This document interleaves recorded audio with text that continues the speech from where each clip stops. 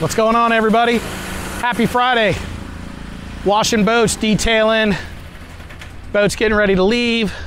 This one will leave next week, but I want to share this one with you because it's always the little things that could just change the way a boat looks.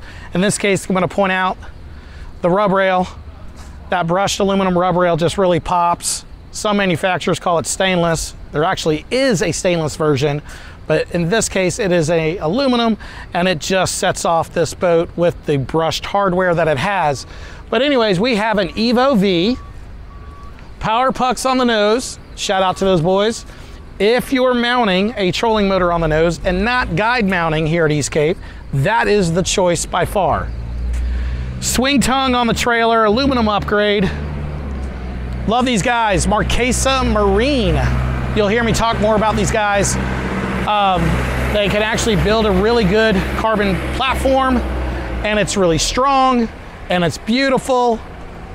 I mean, I like it.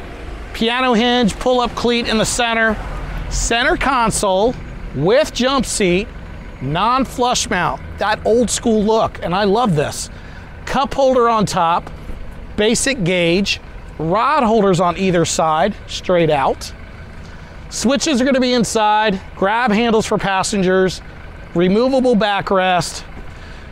The regular style, or not regular style, but the SASIC style that we like to call this platform, cup holder in it.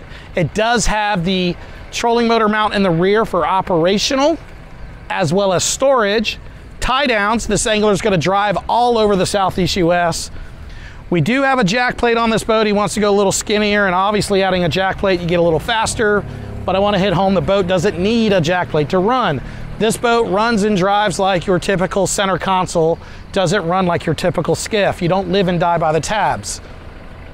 Speed on this boat, depending on prop, load, and speed, is going to be anywhere in the 50s all the way up to 60. Double thick cushions, pleated, all white, bolted on. Getting ready to roll out, and can't wait to see what adventures this one has. Y'all take care. We got some more videos going on. See ya.